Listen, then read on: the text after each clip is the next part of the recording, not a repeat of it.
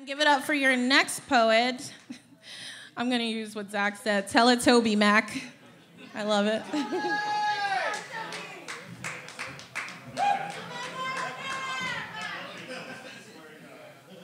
So I've titled this one Modern Art.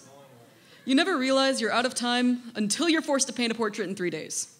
Your hand is shaking, hopped up on a bang, second monster in 3 hours, but you have to stay awake. Painting a picture-perfect portrait takes 3 days. Takes time your jittering hands are wasting. The seconds slip through shaking, slim fingertips, untrapped by loose palms losing sleep. You are losing time.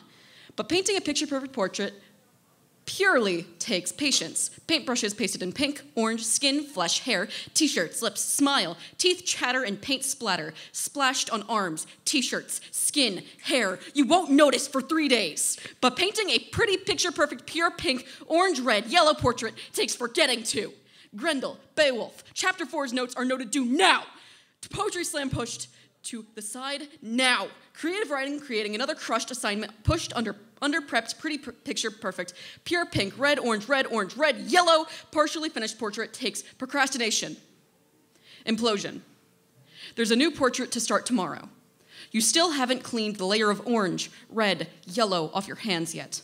You finish filtering through the portrait, pop the calf off your marker, sign your work, date it, push painted portraits to the polished teachers, prepare piss-poor grades, push another class to the side, reclassify yourself as the machine you are. Pretty perfected push pins artists prepping themselves to push out pounds of paint and pain and paint another pretty perfect fucking fantastic finished portrait. Paint your own funeral portrait another time. Realize you're out of time. Prepare to paint another picture perfect painted portrait today.